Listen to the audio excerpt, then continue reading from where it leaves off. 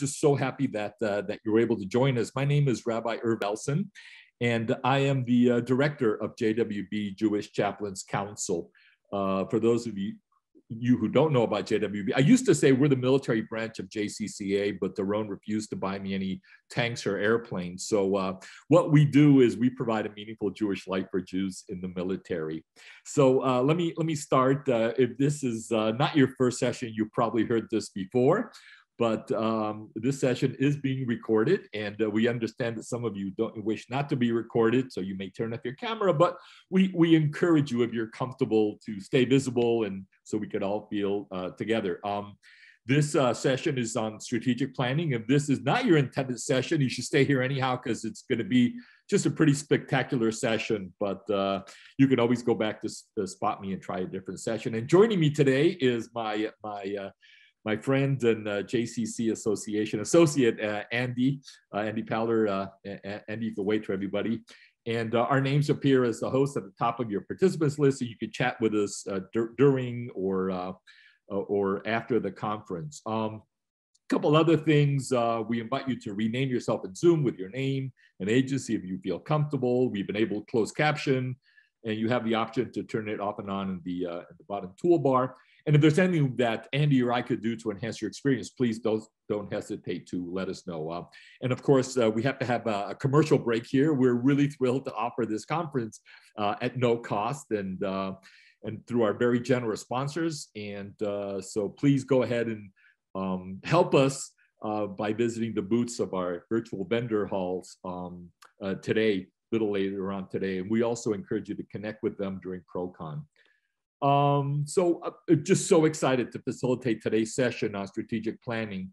What you might not know is that I was a naval officer for over 35 years, and I was taught something very, very important. I learned that number one, Navy captains think about tactics.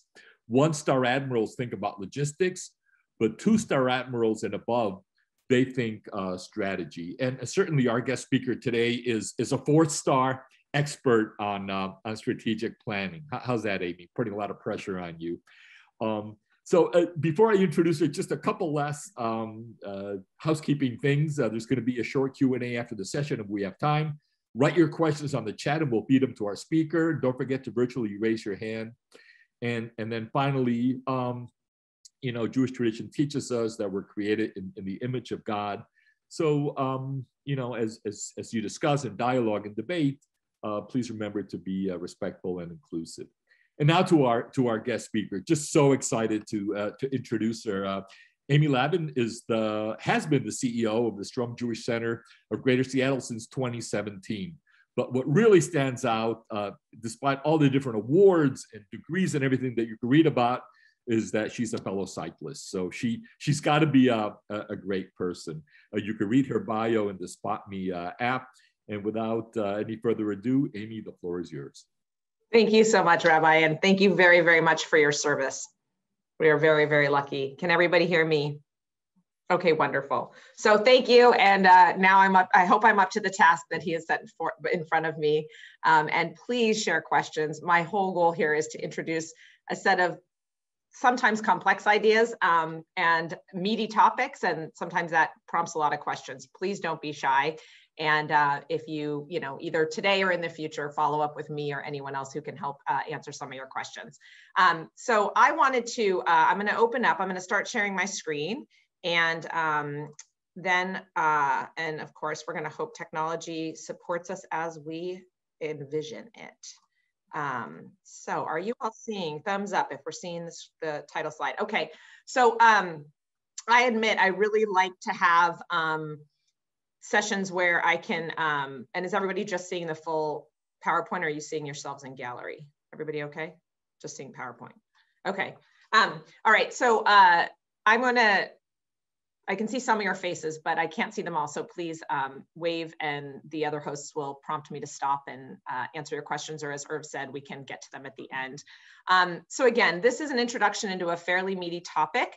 And prior to my roles at the J, I'm one of those people who came over from corporate America, and I did a lot of strategic planning in other capacities. And so when this was brought some major strategic planning concepts and processes were brought to a lot of us back, oh gosh, scary to say, about 11 and a half months ago, right? So about this time last year, when we were all thrown into this crazy mode, we were lucky enough to have a consultant present a concept to us. So I'm going to try to walk us through strategic planning at a high level, and then really try to focus it in how it's been leveraged and activated here at RJ and in some other JCCs and other Jewish organizations around the country, but really hope people think about it as an approach to thinking about where your program, your team, your organization can go. So with that, let's get going.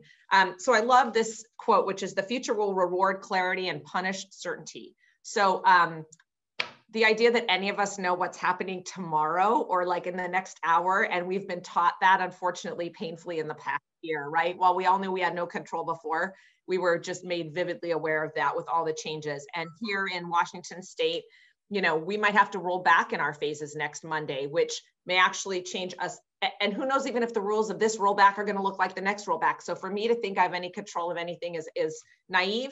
And so the idea of a framework like this helps you have ideas about where you're going so that you can move swiftly and agilely, but it does not bank on the fact that you can predict the future, which is a good thing because none of us can. So the difference between clarity and certainty is clarity, as noted here, is really the quality of being coherent and intelligible and transparent and pure, or just clear. You understand it. The idea of certainty is that you have firm conviction that something is the case. So none of us have that. So we're seeking clarity and not pretending for certainty. And so with that, you have to embrace ambiguity and know that none of us have control, but our ability to plan for various things is what will keep us successful. And it's really about being able to act in anticipation and respond quickly. And you're seeing these logos from Matt Rainin, who was the consultant. And so he had presented this to the JCCA and many of us execs last year. And so you'll see me kind of intermixing some of his slides with my own. And so I just wanted to give you context that that's where that's coming from. But this idea that with strategic planning, your team becomes better able to respond, adapt, and move quickly in these uncertain times. And that's really what this is about. Because if what we do is start processing every change as we receive it, there's just no way that you can keep up. You can't move fast enough. You can't adapt your resourcing. Your teams can't keep. So our idea is to be ready for a variety of scenarios so that we can move quickly. I'm a fan of strategic planning for a few reasons that I'll share with all of you, which is it provides this open space for ideating, right? So really the ability to kind of get out of the daily stuff. It's so hard when we all know all the things that bog us down every day in our environments, right? And so whether it's a machine broken on the fitness center floor, or, you know, staffing issues going on, or the fact that like the money doesn't roll that way in your organization, if you just talk about what you always do, you're just going to keep thinking about it in the ways you've always thought about it. And so the ability to suspend that and say, wait, pretend I don't work at a J, just step back and think, what's going on? And how do I pull myself out of this funnel lens that I live in most of the time, because that's how we get real stuff done. How do we get out of that and look at a more global landscape of the world around us? And we'll walk through some of this and how we can make sense of it in our world. But this idea of a new taxonomy is also really important. When you walk through a strategic planning exercise, and specifically a framework like the one we're going to look at, it kind of equips your team to talk differently. So there are terms that we're going to see in the future here in this presentation. And my team uses this language now, and the ability to have terms, definitions, and a shared taxonomy about what's happening in our org and the world around us really allows us to speak more efficiently and with common understanding. And it also is a new taxonomy. So we're not talking about just lifeguard staffing, the fitness machines, whether or not our ECS team is, you know, humming along and everything else. We're able to step back and talk about kind of the macro environment around us in language that is meaningful and consistent among us. This idea that strategic planning, I mentioned this earlier, designs for flexibility so that your ability to make changes on the go, but they're not just like willy-nilly, pick it as you go. It's, hey, I know where I'm going, and there might be a variety of paths to get there, but I'm already equipped with a set of tools and first steps and second steps that I can take should any one of those scenarios materialize. It also forces your own agency to clarify, or your own team. And I want to be really clear, like, over the last year, we've done a lot of this at the agency level. This can be done on your own team, in your own program, but really thinking about how do you get clarity about where you're taking your program, department or agency. If you know where you're going, the steps you take along the way are a lot clearer because you have some sense of your compass and where true north is, as opposed to like chasing, the shiny object or, squirrel everywhere around the area. And it aids decision-making at all levels. So the more clear you are on your direction and the more you've had these sophisticated and kind of comprehensive conversations with your team, the more you can make decisions as you go. So that's kind of the intro about strategic planning. And then I'm gonna start with saying, as we dive into this, this is really about thinking about anything you're doing from the outside in. And I know here and often when we think about a new budget or we think about the next program we're gonna launch, we think about the things we already know we know. We think about the team that we've got in place and we think about what resources we have and we think about, gosh, how do I do better at what I'm doing? And you kind of got to, at this strategic planning level that we're going to talk about, it's kind of set that aside for a moment, step back and just sit for a second. And then say, what if I was just a fly on the wall? What is going on in the world around me? And how do I think about the things I'm seeing? And oh my gosh, we haven't dealt with a pandemic like this in 100 years. And wow, people are, everyone is stuck at home. And oh my gosh, everyone's afraid of every decision they make because these have health implications and people have loved ones they're worried about and all these different things. Those are really big things. And wait, Wi-Fi is good, but guess what? All of a sudden when everyone's on it at the same time of day, that's not working so well. These are huge macro issues, right? The travel shutdown, no one's driving anywhere, all these big ideas. And you know what? That's different than saying like, do I open for another hour? Do I hire another staff member? Very different altitude of thinking, right? So zoom way out. What is going on in the world around me? And then we'll get to this idea of like, what's in the world that's like more relevant to me? And then what does it mean to me? So really backing up with this huge open aperture, starting there and leaving the fact that your title or where you work and what your daily job is, set that aside for a second. So with that, and the question I kept asking out loud, and there's a song like this, but what does the world need now?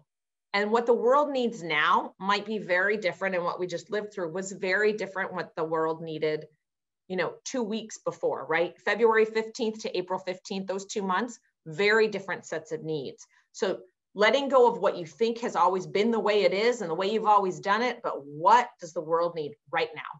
What is going on, and how do I suspend all this other detail to sit in that question? So this is this idea of stepping back and thinking big.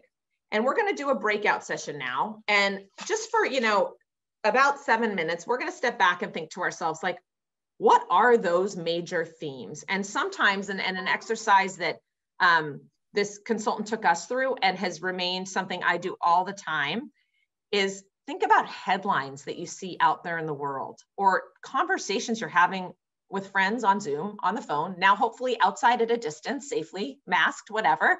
But like, what are these big macro things, these big thematic trends that are catching your eye? Or what has happened and how has that shifted? What was the conversation we were all having a year ago at the beginning of May? What was the conversation we were having in the end of August? What were we talking about in November?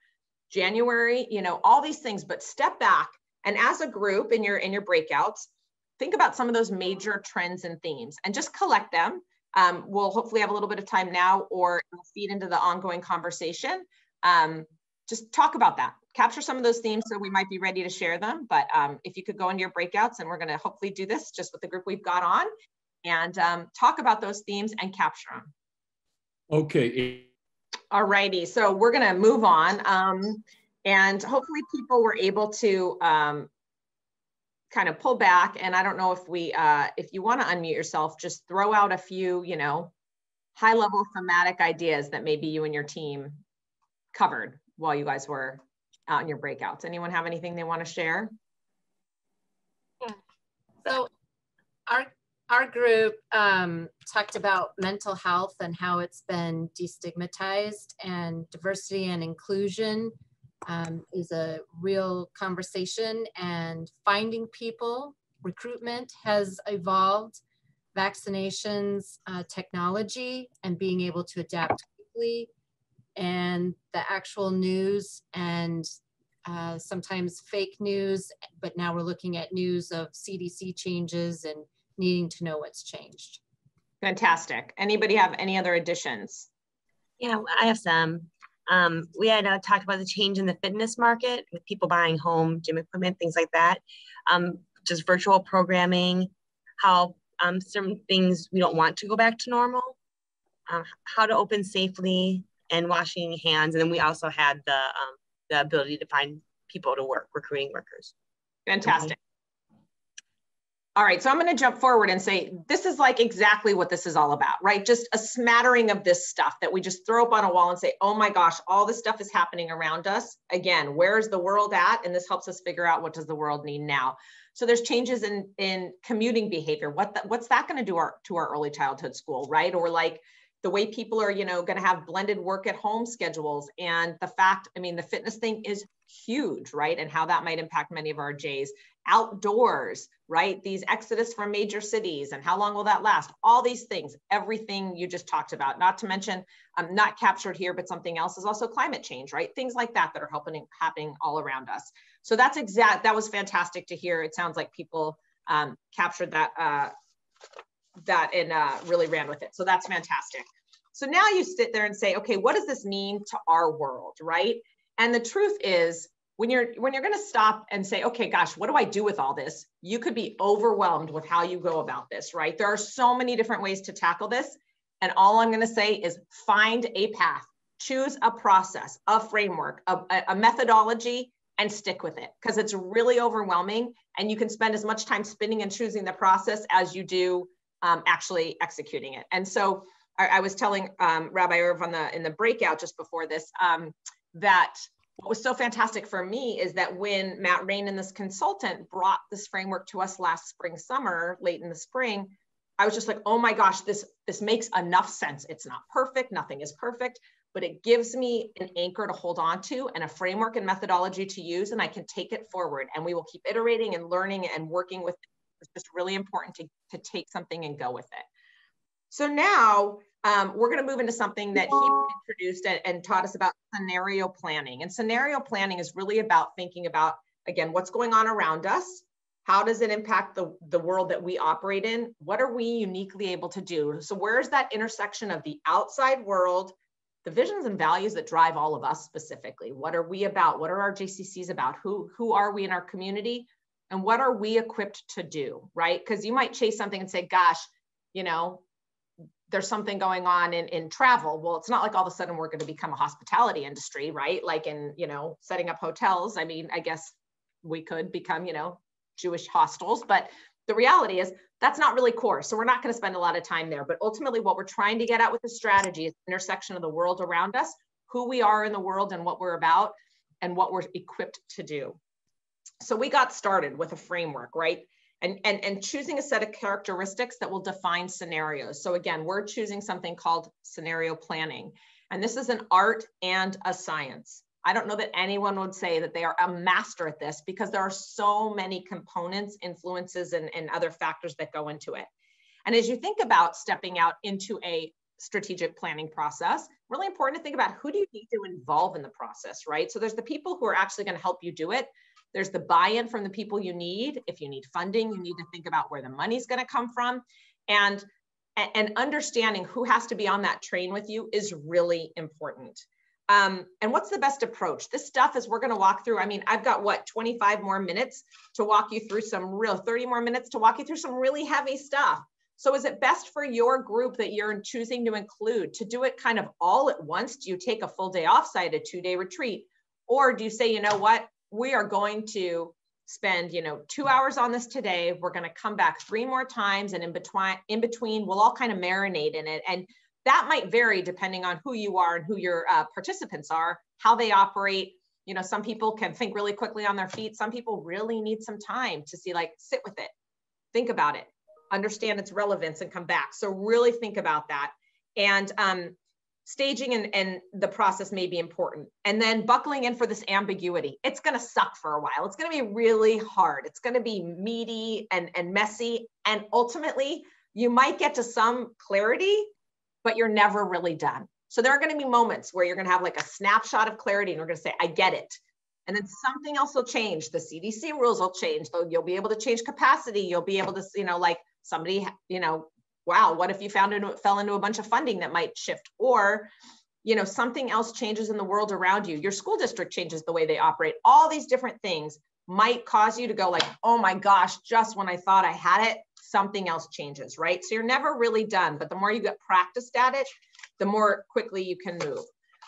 So now we're going to kind of look at an example, and I'm going to move right into this example. So when this concept of strategic and scenario planning was brought to the execs at the JCC, through the JCCA to all the JCC execs, we kind of stepped back and we said, it was determined there are kind of two major factors affecting nearly everything going on in our world, and our world being a JCC world, right? So people spending time together and economic and financial stability. So when you think about that, we're about bringing people together and making sure that we can fund it and provide the services on an ongoing basis to be a reliable partner in our community, all of that, right?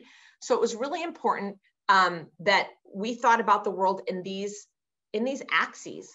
Do you know how hard it is to get to these axes? It's really hard, because the truth is you could say, oh, it's about, somebody might step back, and if you're in the ECS or ECE programs, these may be good axes, but there may be different axes, right? School district opening, schedules in the community, cost of competitive programs, there could be so many different things that could sit on these axes.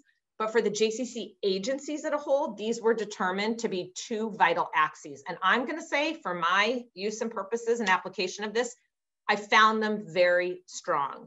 But that doesn't mean they work for everybody. And all I can say is getting to these axes is an art and a science in itself. So if you think about this, when we were thinking about, gosh, what do JCCs do in a world where no one can spend time together?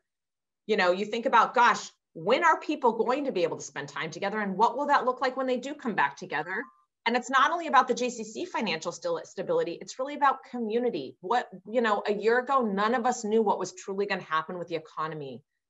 Nationally, regionally, globally, none of us knew. So when you're really worried that families may go through, and as we've seen with many, many, many people, job loss, shift in jobs, new roles at home, people leaving the workforce, all this other stuff, that causes a financial stability issue at the very individual, personal household level. And then at the global level, we've dealt with a whole lot of disruption and kind of episodic change over the last year. So again, these are the axes that worked for us. And from these axes was determined this framework. And as you'll see, there were 4 quadrants here. And I'm going to start in the bottom left. It was called plagues, tribes, exile, and mana. And I'm just going to say, we're going to think of this again. I'm not asking anyone here to use this, but let's think about this as a concept. And the idea was defining these quadrants in a way that you very quickly can name them and understand what they stand for. So someone living in a world with plagues, which many of us felt like we were in, April, May, June, things started to, as we got trained in how to live in a pandemic world, it shifted a little bit. But the word plagues, you quickly know what it means. And, for every one of these quadrants, there were pages written on the depth, detailed depth of what that looks like. But most importantly, you knew what plagues were. Tribes, you quickly know that tribes mean people are separated. People have different sets of values determining their behavior and how they operate. Exile, some people are cast away very distantly. Some people stay close. And mana, in theory, everything's all great. But what we know in mana in the world of COVID is it's not that everything's great for everyone. It's that things are great in some ways and in different ways than the world was before. But most importantly, every one of these quadrants became in itself a bounded scenario. And in that scenario, every one of these scenarios was described by a set of kind of characteristics that defined how the world operated. So again, but they were all grounded in these axes of financial stability and gathering and people convening. So we care about, on the left side, What if nobody ever comes together again? What if people are exiled into different geographic locations? What if plagues, we're so scared of spending time together, we don't. On the flip side, we get to spend more time together, but we don't have money to do the things that what we used to do. Or the flip side of it is, you know, a few people have a lot of money, which is what we're seeing in some of these very, you know, polarized communities where, you know, wealth has expanded significantly for some and then really been trying for others. So I know this is confusing and meaty, but the whole important thing is that you define these set of axes that are determining factors for the program, department, agency that you're trying to work with. And then in that, you're defining a set of scenarios that are distinct in many ways so that you can actually know when you are living in the plague world. You know when you are living in the exile world because the words you've used to describe them actually are distinct. So I'm going to maybe just pause because this is pretty meaty, and I'm going to ask if there are any before we're going to run into another breakout to talk about this. But if there are one or two questions, I might ask people to unmute themselves and ask, because what we're going to break out and talk about, and I'll say this, is thinking about axes that might be relevant today. And I know that when you're in your breakout sessions, you're kind of in a mix of program areas, roles in the organization, but again, try to maybe create some cohesion around just the way the conversation unfolds, because we're not going to be able to solve anyone's problems right here, but we're going to be able to talk about how you take this concept and put it to work. So does anyone have any questions? And you can put it in the chat or just raise your hand.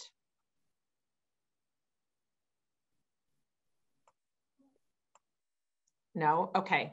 Well, with that, we are going to send people out into breakouts now for about 10 minutes and just practice talking about these types of concepts, these types of axes, right? And if you want, come up with a pair that your team, you know, may want to, that at least your team can together understand what you mean when you're talking to each other, and say, you know, just pick a part of your J or any J that's in your group, and try to practice this for a second. Try to practice the language of the axes and the scenarios.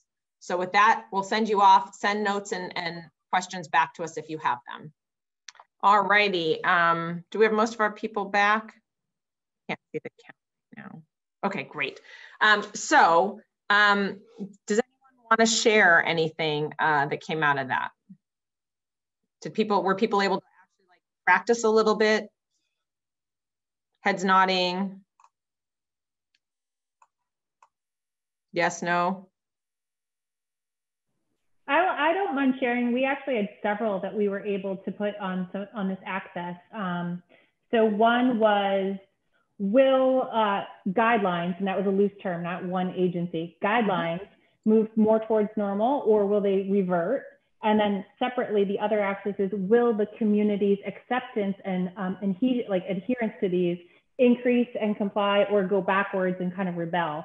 And then where do we align with our decisions within these scenarios was one, but we actually had three. So another one was news, like if news will continue to become more and more diverse in its fiction and nonfiction, or will it kind of get figured out to have more accurate news stories? But separately, will the public have more of a rejection of, you know, make their own decisions, or will they really start believing everything? And so how do we meet our communication within those quadrants? So. Fantastic. Those are like really big topics. So that's great. Okay. Anyone else want to share? Thank you so much for doing so. Anybody else? Okay, well, we're going to move on because we have some other stuff to do with this. So now, but thank you. That sounds like exactly the type of conversation. So how do we practice connecting these scenarios to your J and program area? And literally, as you had those axes that, you know, if it was about adherence and policy change, or even, you know, gosh, what if it's about adherence and like a common understanding of truth if all the news is despair, right? But what are those two axes that you would potentially put together? And then you have your 4 scenarios. And then you kind of have to walk through each of those scenarios, and kind of, this was all designed around a plague scenario. But if you can imagine, and the reason I'm sharing this slide, which looks like kind of messy for this type of presentation, is I want people to know there are like worksheets for things like this, right? There is a toolkit that can be used and put to work that helps you understand, how do I take this concept of a quadrant that I think I roughly can understand, and how do I think about what it means? And these worksheets were really, really helpful for our team to walk through, because what it helps you do is take this big, broad concept and distill it. So now if you look at this worksheet, and again, this set of worksheets exists for every one quadrant. What does this idea of a world where no one really knows what's truth and yet they're really adhering to it? I mean, that's weird, right? Because why would you adhere to something you don't believe? But there's going to be, I mean, whatever, there's all types of people. If you're in that world where people are adhering to something that's not true, what does the world look like? Okay. And how does that impact the lives of people? And what are people looking for in Jewish community life in that mode, right? It might be that all of a sudden Jewish text and law, which is something that is obviously sustained over time and persisted, might be the only grounding foundation people have. So it might actually become more important. But how do you walk through these questions? And then what do you think about the challenges and the opportunities in that environment? So how do you become the voice of truth in a situation like that, or a trusted advisor, or, you know, a safe place for people to be when the world is so chaotic, right? What are the opportunities and what are the challenges? If people don't believe anything and everyone just becomes like anarchy, then you're gonna have a problem having anyone actually, you know, affiliate with your organization and pay your dues and, you know, consistently belong, because everyone's running wild. But the point is, you take a set of worksheets and you start to think about, what does the world look like in that environment? And you actually fill this in. So when our team was done with this workbook, this worksheet, it was like 3 pages long of just messy notes, like a digital whiteboard, right? And I say that because this process isn't clean, but you have to go through the thinking. And what I also found is that the first time you go through it, you're like, this took about 15, 20 minutes. Then you do the next one. You're like, that one took an hour. Guess what? We didn't really get what we were doing. And you have to go back and revisit it, because every time you do this, you start to really understand the level of depth you need to get into and how far you have to challenge yourself in order to really unlock the kernels of those ideas and opportunities. But basically, you're going to go through all these questions and these worksheets. You're going to ask yourself, what does your agency need to stop doing? What do you start doing? What do you continue or amplify, right? And so, you know, the start, stop, continue is the framework many of us use in many things. And that should be used here. If I'm living in a world of anarchy, what do we keep doing? What do we stop doing? And what do we start doing, right? So again, super messy worksheet, because it's going to get very messy. I'm seeing this questions about the people who are kind of straddling multiple phases right now, or multiple scenarios. Where does one get these worksheets? We can point everybody to this later. I know this will be published, and maybe I'll be able to add a final end cap slide that actually has a link. It actually sits on JFNA's page. So JFNA, and they helped fund the Matt Rainin consultant, and this entire workbook, which is about 45, 50 slides, sits there. It's totally open to the public. So I can make sure that that link gets added to this session later. And Amy, if I can just interrupt for 30 seconds. So within the next 2 weeks, right here on Spot Me, you're going to have a recording of this session plus all the slides. Perfect. Thank you. And I'll make sure to update that last slide so people know where to find that. But if anyone wants to go there later, it's at jfna.org and or jewishtogether.org, and it's under resources or something, but it is available for download and use. And there's one more, I'm sorry, there's one more question here. We are currently in the quote unquote tribe section, trying to move to the monophase. Do you recommend doing these worksheets for both, or just where you currently are? I say all of them, because you have to fully understand how they're distinct. And sometimes if you don't, you're actually going to potentially blend. There's dimensions of exile and tribes that feel really the same until you're really in it, and then you understand how they are different. And the other thing you're realizing is the fact that you can name that, you know that you're in those phases, is really interesting and great. The other thing you're going to realize is half of your community is sitting in plagues and half of your community is sitting in exile, right? And they're all kind of happening at the same time, but that might also map to your segmentation, right? So like if we think about older populations being vaccinated for the most part, anyone who wants a vaccine, right? Those people are living a different life right now than those of us with children who are not eligible for vaccines because of their age. So it's a really different, there's a dichotomy there among many other things. Okay, So as we get to this list of start, stop, amplify, and we get this list of challenges and opportunities, you're gonna have a dizzying array of things of, oh my gosh, there's so much we can do. How do we know what to do? And then we do something called choosing some core bets and some side bets. And we're gonna get there by walking through a couple of things. First of all, you have to think about the time frame that you're thinking about, right? So it's not like everything's gonna, well, certain things changed overnight when we shut down last March, but when you're planning on this horizon, you kind of have to say, I'm making a bet of 18 to 30 months out. That is the time frame that I am trying to map my scenario planning to. Pick that time frame, start mapping what scenario you think you're gonna be in there, or those of you who are kind of straddling, 2 or 3 of them, like we're still gonna be, 40% of our population, these segments are gonna be here, these other segments are here, or if you're using a different set of, anarchy type axes, thinking about which parts of your organization or which parts of your community are going to be at which points over time. And then thinking about how that shifts over time. Then again, you get back to who are we? What are we about? If the world is sitting in that mode in 24 months from now, if I pick a 24-month horizon, what are we? How do we know where we go as a J or as a fitness program when we know so many people now work out at home? Like you can apply this at so many different levels. What are we equipped to do if the world looks like that? And how do we get ourselves to be relevant and well-resourced and ready to go at that point? And so we pick a set of core bets and side bets. And again, all of this, you don't need to take notes because we can get all this and it all exists online. But core bets are those things that are the big 70, 80, 90% of your organization. I know that we are going to be in an exile phase in 24 months. And therefore I know that I'm going to focus the great majority of my resources, programming time, community engagement on this type of stuff. And that's going to take most of your agency's efforts to corral around that.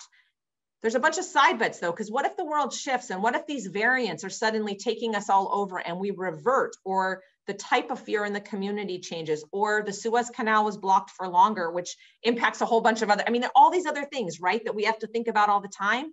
And those side bets allow you to have a couple investments on the side that are relevant to what you're doing, but offer you just like a toe in the water if things shift. And what's important there is like, if you think about it, we all already have side bets in our business, right? Rentals at our facility is a side bet, right? It's a way to bring money into the J. It's not a core focus of ours, but it allows us to monetize part of our organization in a side bet way, right? And if suddenly we could do nothing as a JCC, but I could rent out my building, and plenty of us had that conversation last summer. What if somebody else could make better use of my building for the next year? At least it would keep my JCC, bringing some level of income in. That might be a side bet. A rental facility might be your side bet when your core bet is obviously to drive family engagement in a Jewish context, right? So that's a different level of investment, but you always want to have a few things in play should things shift. And then you have to figure out, how do you put this to work? How do you shift your resources towards your core bet and your side bets? And you don't want to have a zillion of these. You kind of want to have one core bet, and you might be playing 3 side bets, right? So that you can kind of dabble in those as the world evolves. You also can engage partners in many of these things to think about how you might partner with another agency in your community on a side bet. But now it's time to take all that, shift the way you plan your budget, shift the way your team is configured to move in the direction of your core bet. And you got to think about that starting now so you're ready when you get there. So I'm going to stop now and say, you just put it to work. You watch and you learn and you adapt. None of us, again, this is an art and a science, and it's about thinking, measuring twice, cut once. If you have a few things you've thought about before you go do them, it's more likely that one of them will prove out to be successful. And when things shift, you can actually take advantage because you're kind of on your toes. You're ready to go. You're not being caught on your heels every time. And you can act in anticipation and respond quickly. So I know we're running up against time. Irv has a couple of closing comments. So I am available later if people want to reach out to me. And as noted, this will be posted for everybody to refer to later. Great, Amy. Thank you so much for a wonderful presentation. You and I were talking a little earlier, as we say in the military, to embrace the suck.